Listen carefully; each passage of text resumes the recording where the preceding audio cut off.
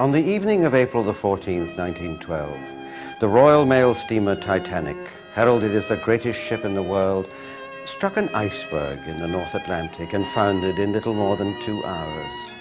There were 2,203 souls on board. Only 706 of them would see the light of the following day. In an attempt to understand what had happened, the American and British governments held a series of hearings into the disaster. The hearings were filled with eyewitness accounts that detailed every minute of that terrifying night, and they came from several very different points of view. It was the gripping testimony of these witnesses that would become the basis for many of the subsequent books and films on the sinking of the Titanic. The American hearings were open to the public, and they were held in the Waldorf Astoria in New York City. The elegant furniture was removed from the East Room of the hotel and replaced with conference tables and straight-backed chairs. At 9 o'clock on the morning of Friday the 19th of April, just 5 days after the great ship had sunk, the doors were opened, and within 10 minutes the room was filled to capacity. The hearings were chaired by Senator William Alden Smith of Michigan, a small man with a booming voice. The political maverick, Senator Smith had a reputation as a great orator. A political rival once said that he could wring tears and force cheers from a grindstone. Senator Smith's mission was simple: to find out what had gone wrong, to discover the truth. In this endeavor, he would question 82 people. They were 2 general officers from International Mercantile Marine, the company that owned the Titanic, the 4 surviving ship's officers, 34 members of the crew, 23 experts, and 21 passengers who came from each of the classes aboard the ship. What you are about to see are highlights from those hearings conducted by Senator Smith. This actual testimony is the closest thing there is to the truth. The truth as to why the RMS Titanic now lies on the bottom of the North Atlantic.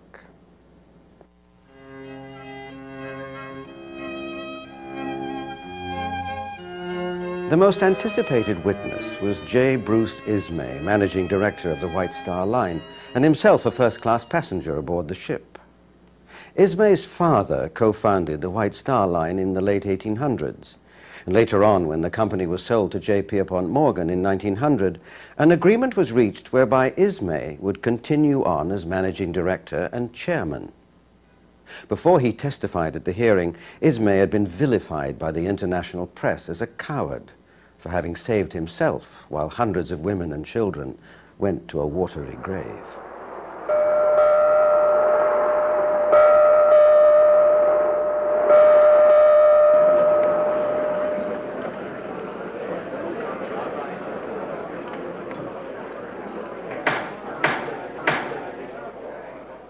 I will ask you a few preliminary questions. First, state your full name, please. Joseph Bruce Ismay. And your place of residence. Liverpool. And your age. I shall be 50 on the 12th of December. And your occupation. Ship owner.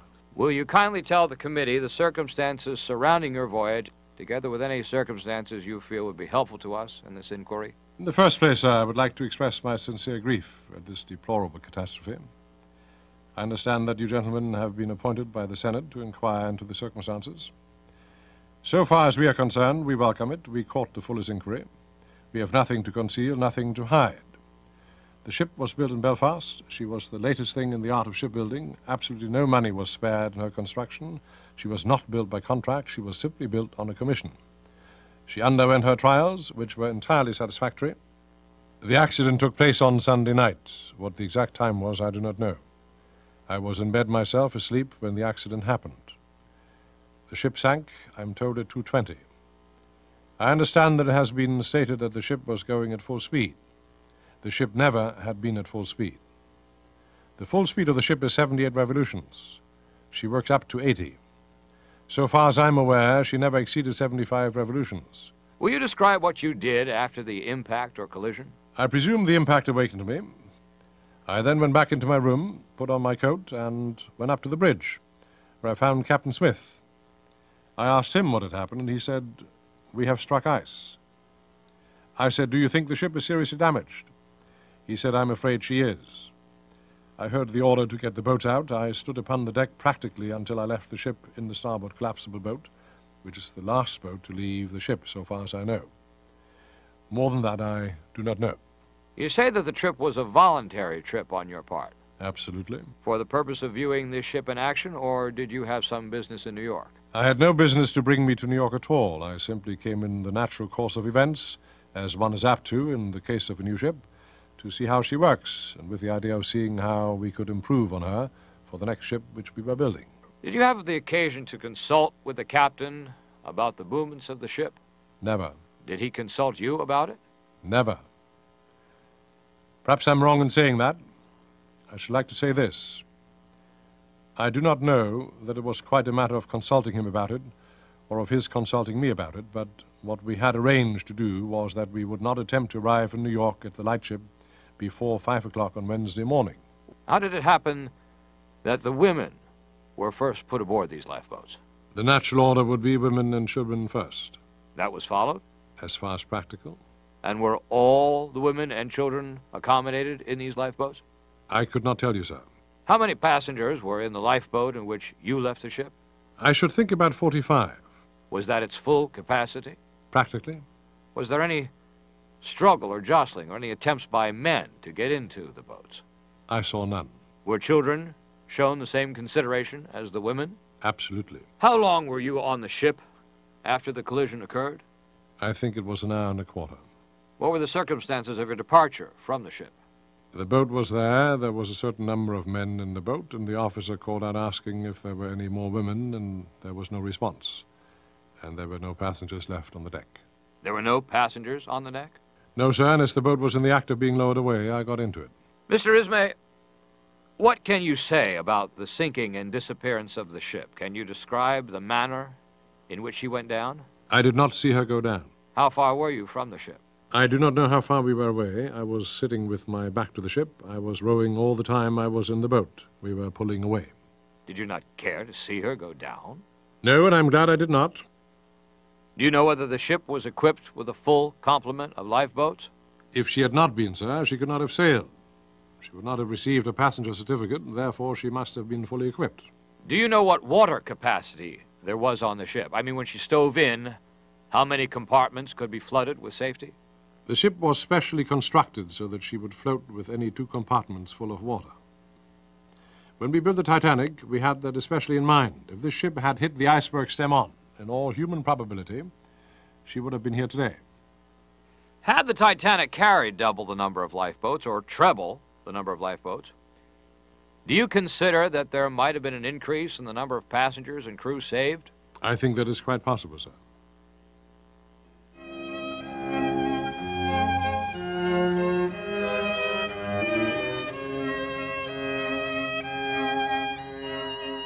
The next to testify was Arthur Henry Rostron, the captain of the Carpathia. The Carpathia was the only ship to arrive in time to save drifting survivors. Captain Rostron would later be hailed as a true hero.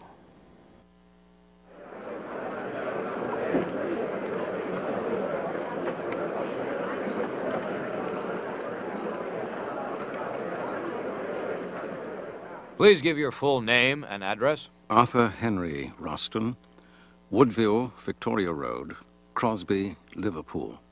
You are now captain of the Carpathia? I am now the captain of the Carpathia Cunard line. How long have you been captain of the Carpathia?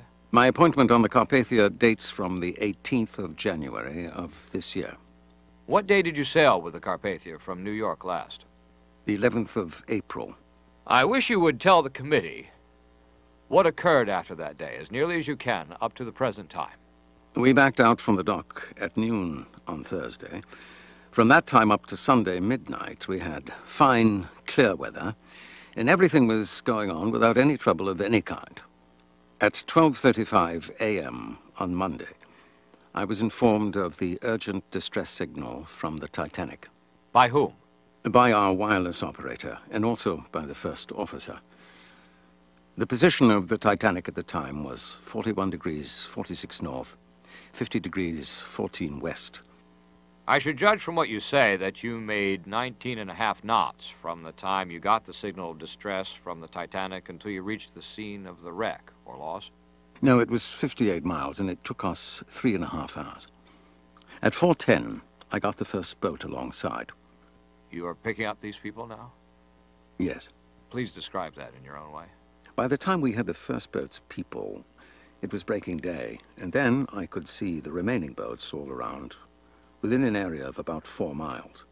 I also saw icebergs all around me. We got all the boats alongside and all the people up aboard by 8:30.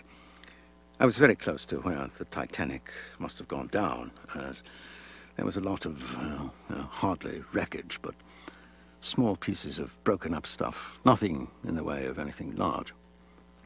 At 8 o'clock, the Leyland Line steamer California hove up, and we exchanged messages. I want to go back again a little bit. At 8:30, I asked for the purser and told him that I wanted to hold a service. A short prayer of thankfulness for those rescued, and a short burial service for those who were lost. I consulted Mr. Ismay. I ran down for a moment and told them that I wished to do this, and Mr. Ismay left everything in my hands. I then got an Episcopal clergyman, one of our passengers, and asked him if he would do this for me, which he did willingly. And while they were holding the service, I was on the bridge, of course, and I maneuvered around the scene of the wreckage, and we saw nothing except one body. Floating? Floating, sir. Have you concluded that you did not see the ill-fated ship at all? Oh, no. We arrived an hour and a half after she went down, after the last of her was seen. What was the last message you had from the ship? Engine room nearly full. Did you personally know the captain of the Titanic? I knew him, yes. How long have you known him? I had met him 15 years ago. I had only met him 3 times altogether. In your company, who is the master of the ship at sea? The captain. In absolute control? In absolute control, legal and otherwise. No one can interfere. I suppose, had this not been so, you would not have felt it proper to have gone off course quite so far. Quite so. Are there prescribed routes at sea that are so definite in their character as to be well understood by mariners? They are.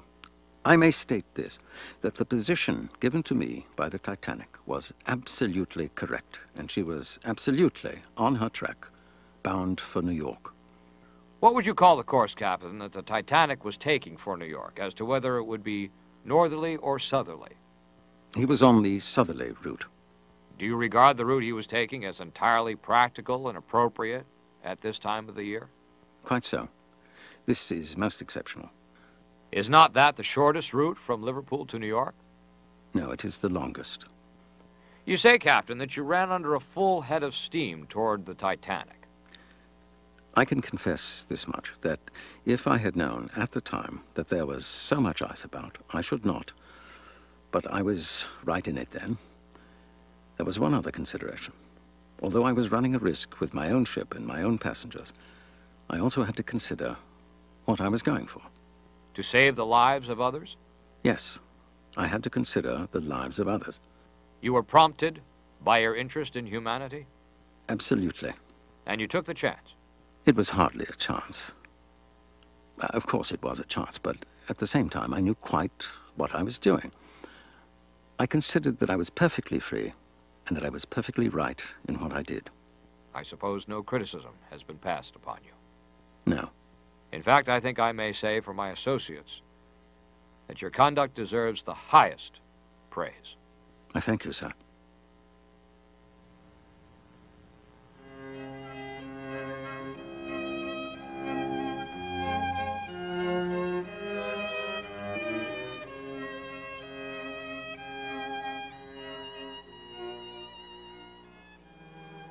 A key witness during the early stage of the hearings was Harold S. Bride. Bride was the only surviving Marconi operator from the Titanic.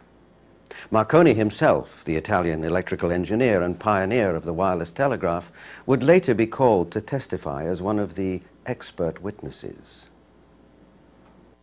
What is your full name? Harold S. Bride, Where do you reside? London. What is your age? 22. What is your occupation? Wireless telegraph operator, sir.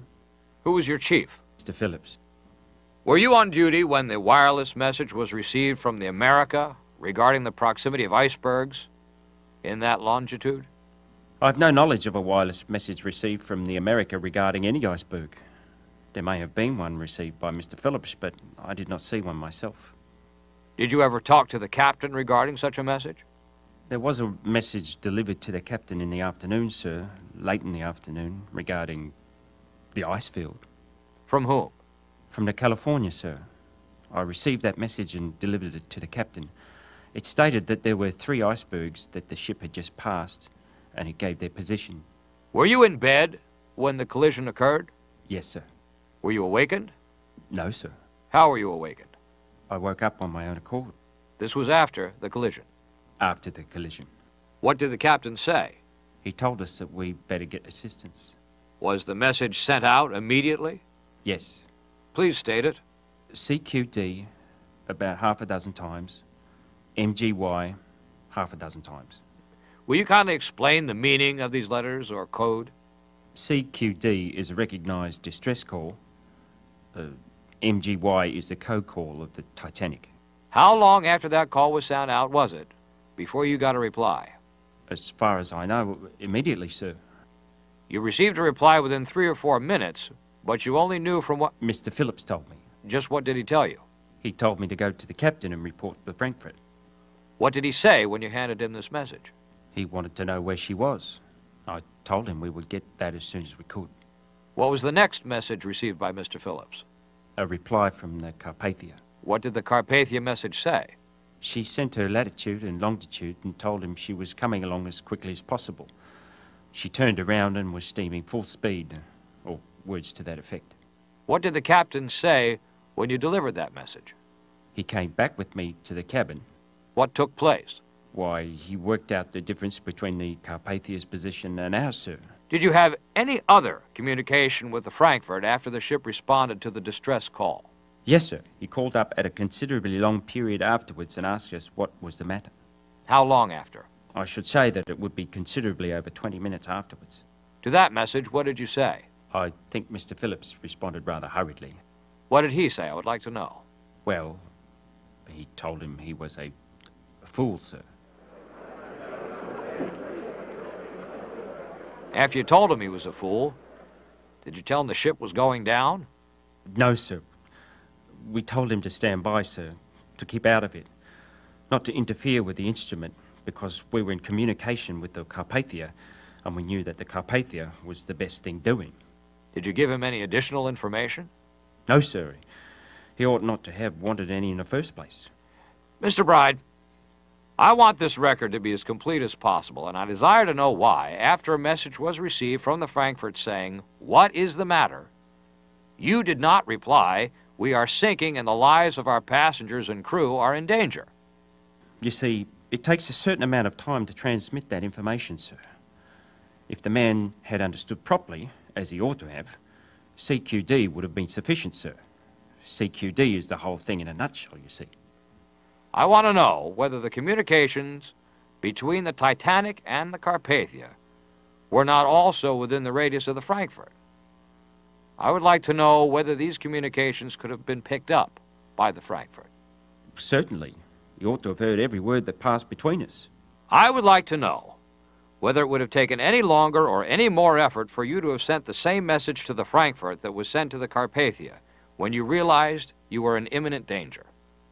Is there any code signal for fool? No, sir. As a matter of fact, it would not have taken any more time to say "we are sinking" than it would to have told him "you are a fool." I assume Mr. Phillips thought that if he did not get our first CQD, which was sent slowly and carefully by Mr. Phillips, he would not get anything else. Do you think he understood your message that he was a fool? I doubt it. I think it was too fast for him. What did you do then, Mr. Bride? On Mr. Phillips' request, I started to gather up his spare money and put on another overcoat, made general preparations for leaving the ship. You waited until the captain told you that you could leave the ship? Yes, sir. How long before the ship disappeared? I should say it was just about a quarter of an hour. Did the bridge go underwater at about the same time? Yes, sir. The whole of the ship was practically underwater to the forward funnel. And when I saw her go down, the stern came out of the water and she slid down fore and aft. The captain at no time went over until the vessel sank. No, sir. He went with the vessel. Practically speaking, yes, sir. The testimony of first-class passenger Mrs. J. Stewart White was taken separately before Senator William Alden Smith, chairman of the Senate Subcommittee, on Thursday, May 2nd, 1912. I want to ask you one or two questions, Mrs. White, and let you answer them in your own way. Did you see anything after the accident bearing upon the discipline of the officers or crew or their conduct which you desired to speak of? Yes, lots about them. Tell me about that. For instance, before we cut loose from the ship, two of the seamen with us, the men I should say, I do not call them seamen, I think they were dining room stewards. All of those men escaped under the pretense of being oarsmen. The man who rowed me took his oar and rowed all over the boat in every direction, and I said to him, "Well, why don't you put the oar in the oarlock?" And he said, "Did you put it in that hole?" I said, "Certainly." He said, "I never had an oar in my hand before." I spoke to the other man, and he said, "I have never had an oar in my hand before, but I think I can row." Those were the men that we were put to sea with that night, with all those magnificent fellows left on board who would have been such a protection to us. I wish you would describe, as nearly as you can, just what took place after your lifeboat got away from the Titanic. We simply rowed away. We had the order on leaving the ship to do that. The officer who put us in the boat, I do not know who he was, gave strict orders to the seamen or the men to make for the light opposite and land the passengers and get back just as soon as possible. That was the light that everyone saw in the distance. Did you see it? Yes, I saw it distinctly. What was it? It was a boat of some kind. How far away was it? Oh, it was 10 miles away, but we could see it distinctly. There was no doubt that it was a boat. But we rowed and rowed and rowed, and then we all suggested that it was simply impossible for us to get to it, that we never could get to it, and the thing to do was to go back and see what we could do for the others. What was your impression as it went down? It was something dreadful. In my opinion, the ship, when it went down, was broken in two. Will you describe what you saw after daybreak with regard to ice or icebergs? After we got aboard the Carpathia, we could see 13 icebergs and 45 miles of floating ice, distinctly, right around us in every direction. Everybody knew we were in the vicinity of icebergs. It was unusually cold. It was a careless, reckless thing. As I said before, the men in our boat were anything but seamen, with the exception of one man. The women all rowed, every one of them.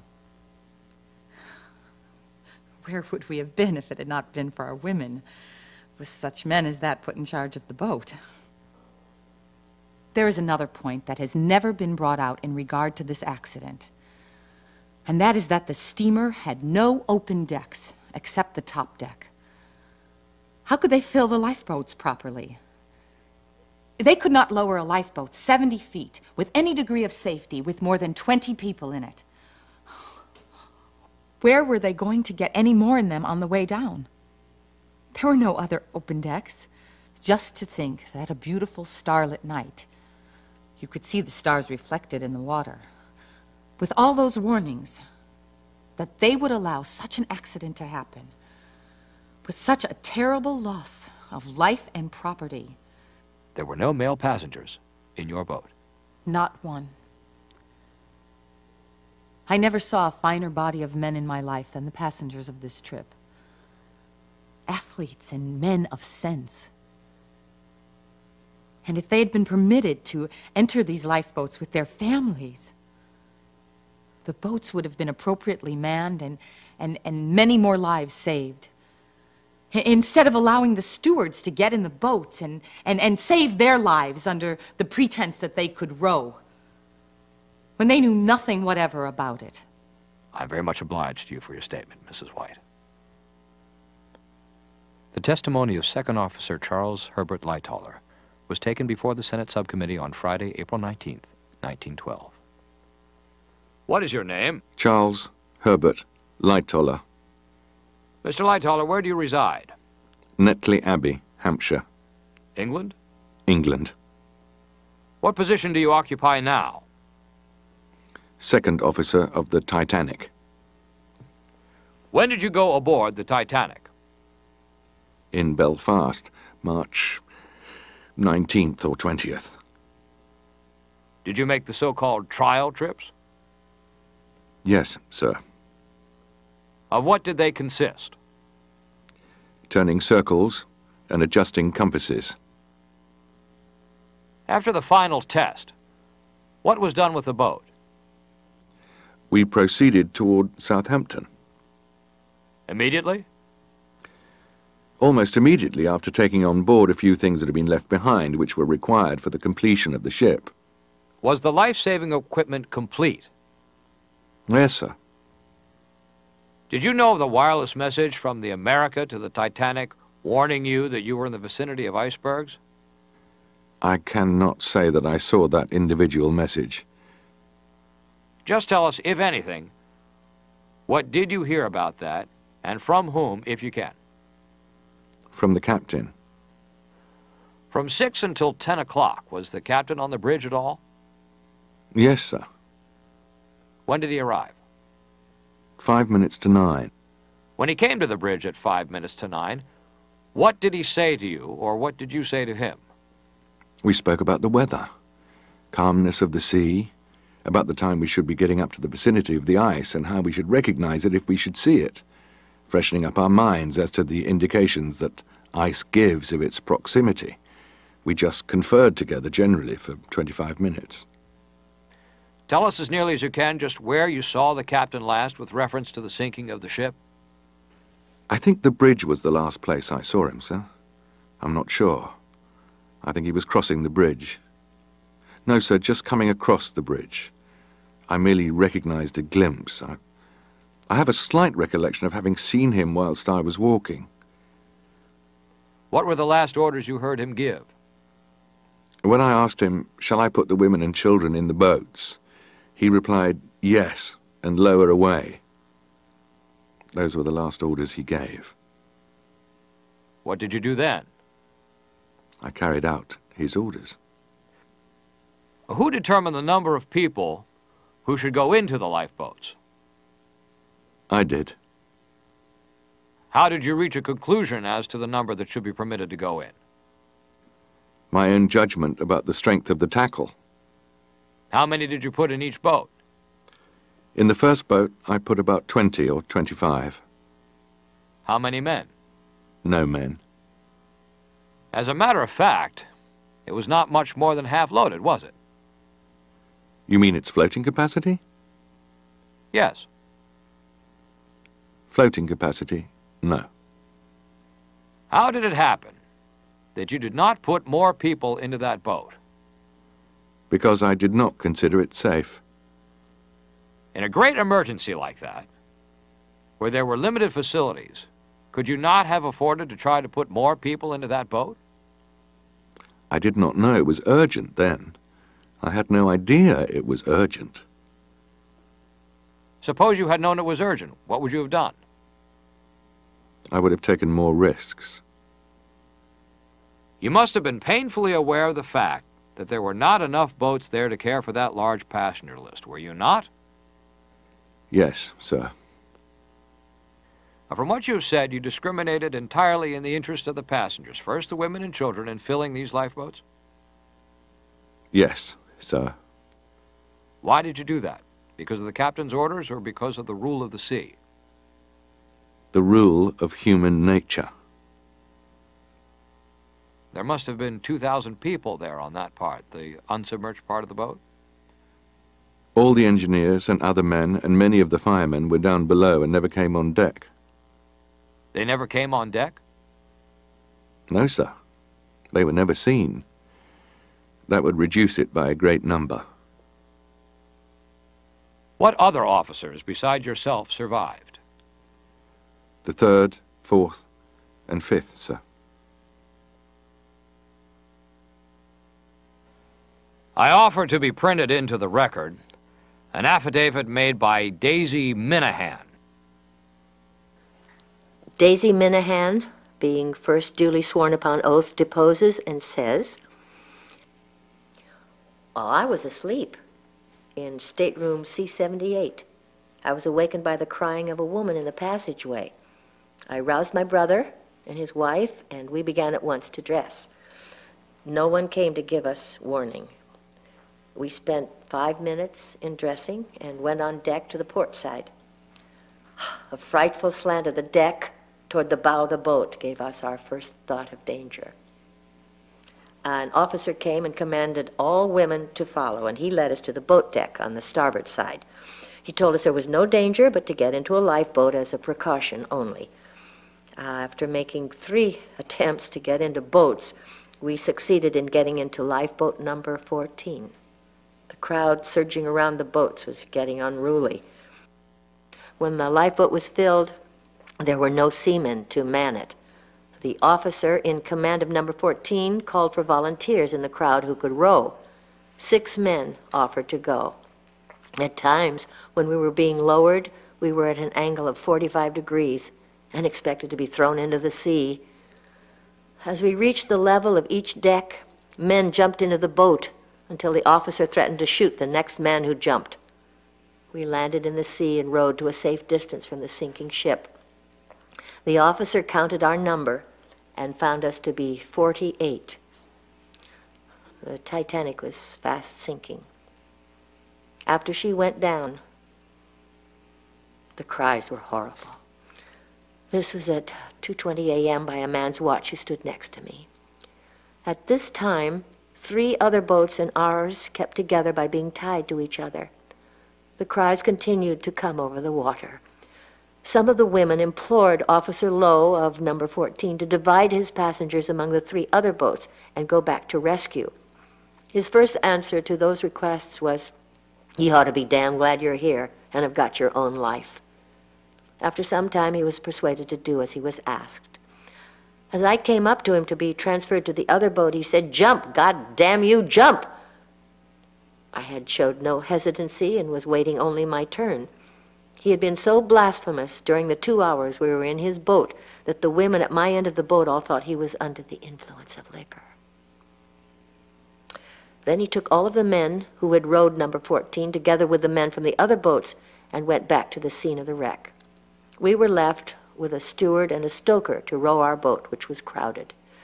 The steward did his best, but the stoker refused at first to row, but finally helped 2 women, who were the only ones pulling on that side. It was just 4 o'clock when we sighted the Carpathia, and we were 3 hours getting to her. On the Carpathia, we were treated with kindness and given every possible comfort. Daisy Minahan. The testimony of first-class passenger Mrs. Helen W. Bishop was taken separately before the Senate subcommittee on Tuesday, April 30th, 1912. I wish you would tell the committee what you did after learning of this accident. My husband awakened me at about 11:15 and told me that the boat had struck something. We both dressed and went up on deck. After being there about 5 or 10 minutes, one of the men we were with ran up and spoke to the captain, who was just then coming down the stairs. Who was the man? Mr. Astor.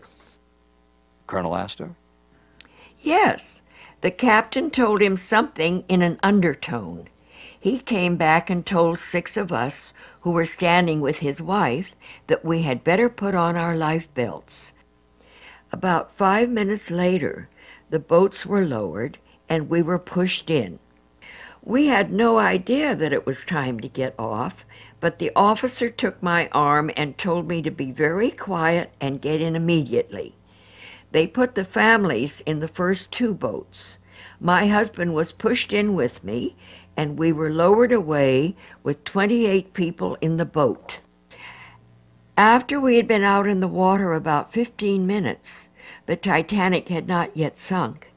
5 boats were gathered together, and 5 people were put into our boat from another one, making 33 people in our boat. We were out there until just before daylight, I think it was, when we saw the lights of the Carpathia and rowed as hard as we could and arrived at the Carpathia 5 or 10 minutes after 5 o'clock in the morning. Is there anything else that you care to say which will throw any light upon our inquiry as to the causes of this catastrophe or the conduct of the officers and crew of the Titanic? The conduct of the crew, as far as I could see, was absolutely beyond criticism. It was perfect. The men in our boat were wonderful. One man lost his brother. When the Titanic was going down, I remember he just put his hand over his face, and immediately after she sank, he did the best he could to keep the women feeling cheerful all the rest of the time. We all thought a great deal of that man. Is there anything else you would care to say? No, that is all. Very well, you may be excused. Thank you very much. Ernest Gill, the assistant engineer on the Californian, was called to testify after giving a sworn affidavit to a periodical, the Boston American. Gill's sworn statement would directly contradict Captain Stanley Lord's testimony concerning the position of his ship relative to the Titanic throughout the night of the disaster. What is your name?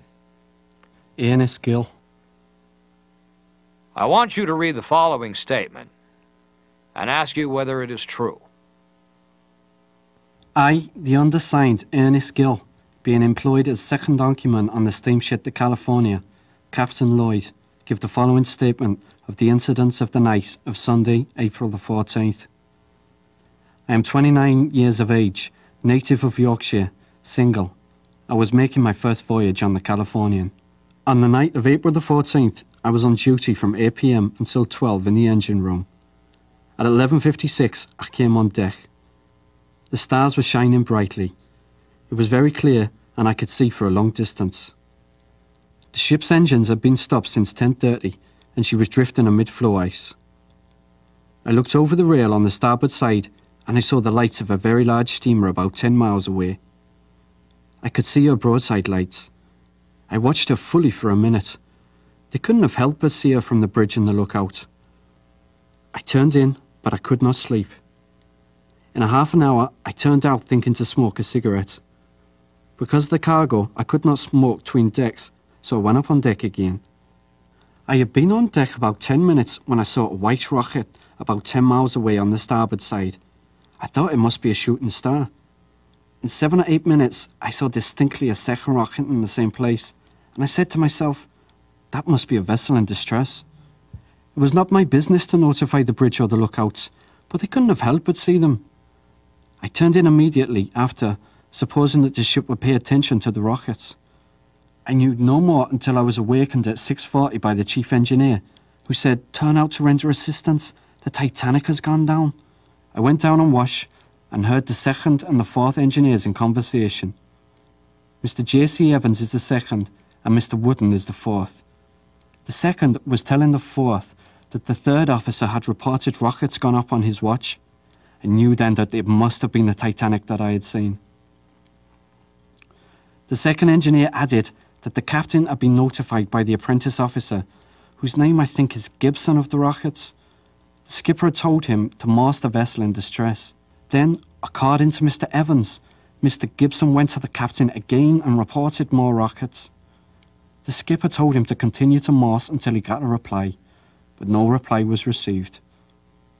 The next remark I heard, the second pass, was, "Why in the devil didn't they wake the wireless man up?" The entire crew of the steamer had been talking amongst themselves about the disregard of the rockets.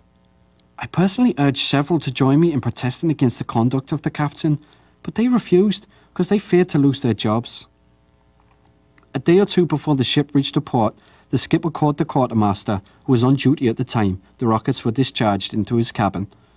They were in conversation for about 3/4 of an hour. The quartermaster declared that he did not see the rockets. I am quite sure that the California was less than 20 miles from the Titanic, which the officers report to have been our position. I could not have seen her if she'd been more than 10 miles distant, and I saw her very plainly. I have no ill will towards the captain or any officer on this ship, and I am losing a profitable berth by making this statement. I am actuated by the desire that no captain who refuses or neglects to give aid to a vessel in distress should be able to hush up the men. Ernest Gill.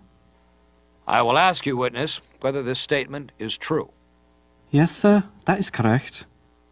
You estimate that the rockets went up not 20 miles away from the California? It could not be 20 miles away, sir. I could not see 20 miles away. I seen the ship, and she had not had time to get 20 miles away by the time I got on deck again. You think it may have been the Titanic?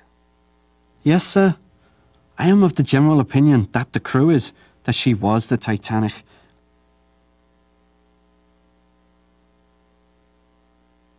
The committee eagerly looked forward to hearing Captain Stanley Lord give his account of what had happened that night.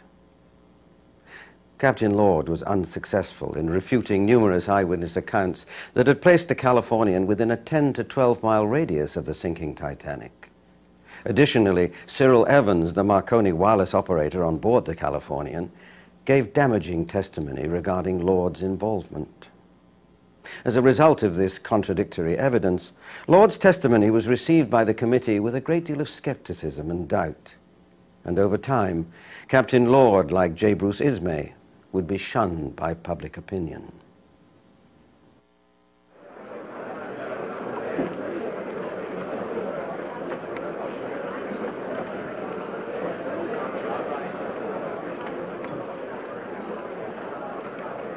What is your full name and where do you reside?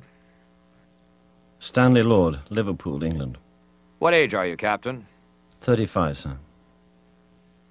Do you know anything regarding the Titanic disaster of your knowledge? Did you see the ship on Sunday? No, sir. Or any signals from her? Not from the Titanic. Was the Titanic beyond your range of vision? I should think so. 19.5 or 20 miles away. If you had received the CQD distress call from the Titanic on Sunday evening after your communication with the Titanic, how long, under the conditions which surrounded you, would it have taken you to have reached the scene of the catastrophe? At the very least, 2 hours. 2 hours? Yeah, at the very least. The way the ice was packed around us, and it being nighttime. It took the Carpathia about 4 hours to reach the scene of the Titanic's accident after they received word. So I understand. Do you know whether your wireless operator was on duty Sunday night after you sent the warning message to the Titanic? I do not think he was. Suppose your wireless operator had been in the operating room when the CQD call of distress came out from the Titanic, which was received by the Carpathia and other ships. Would your ship have been apprised of the distress of the Titanic? Most certainly.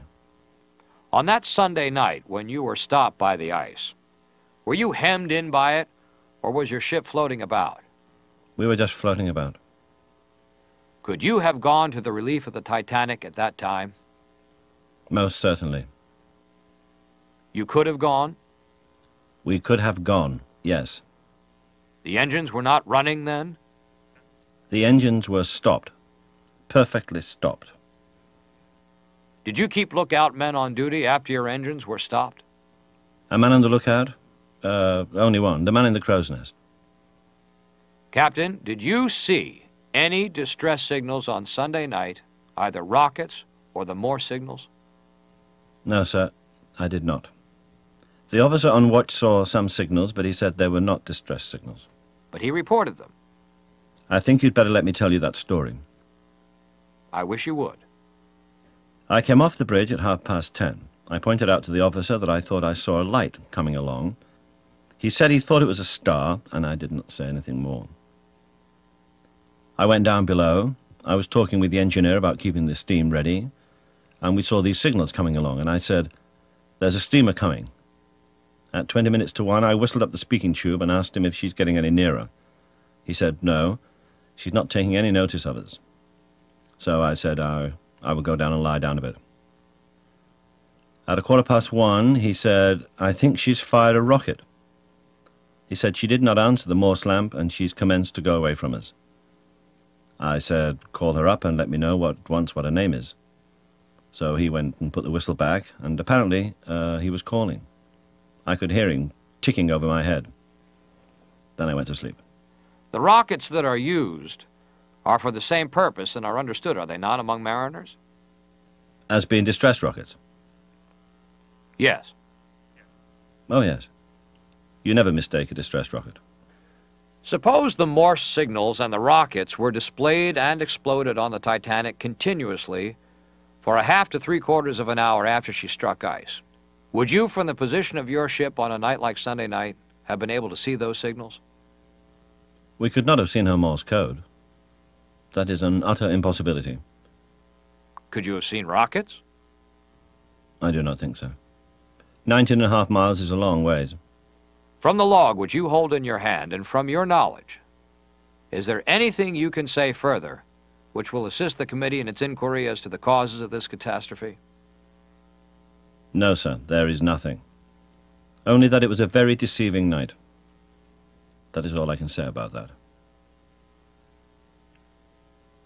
Senator Smith closed the hearings on Saturday, the 25th of May, just 5 weeks after they had started.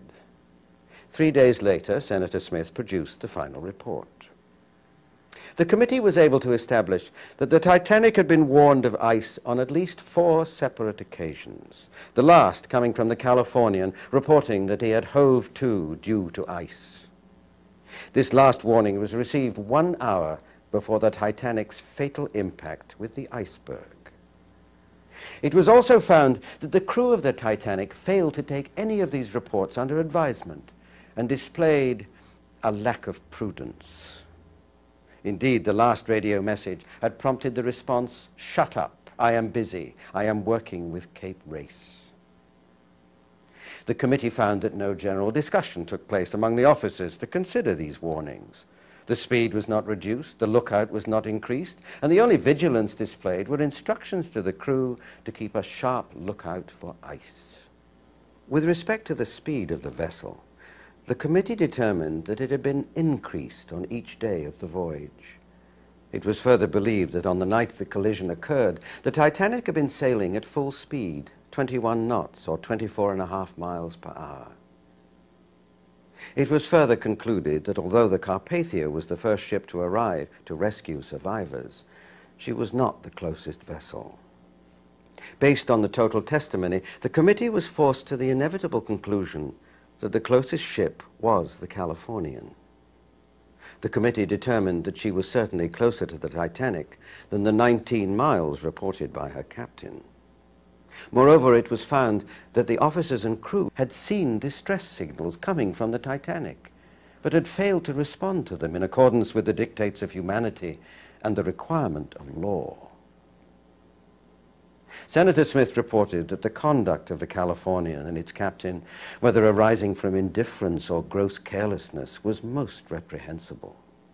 Had assistance been promptly offered, or had the wireless operator of the Californian remained a few minutes longer at his position on Sunday evening, the ship might have had the proud distinction of rescuing the passengers and crew of the Titanic.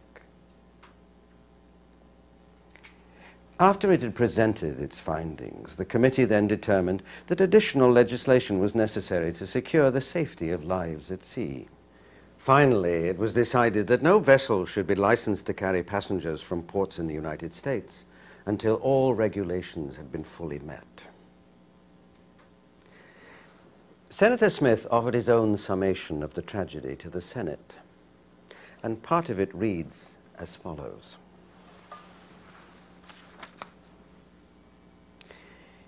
In our imagination, we see again the proud ship instinct with life and energy, brave men and noble women of every land. At the very moment of their greatest joy, the ship suddenly reels, mutilating and groaning. With splendid courage, the musicians fill the last moments with sympathetic melody. The ship, wearily gives up the unequal battle. Only a vestige remains of the men and women that but a moment before quickened her spacious apartments with human hopes and passions, sorrows and joys.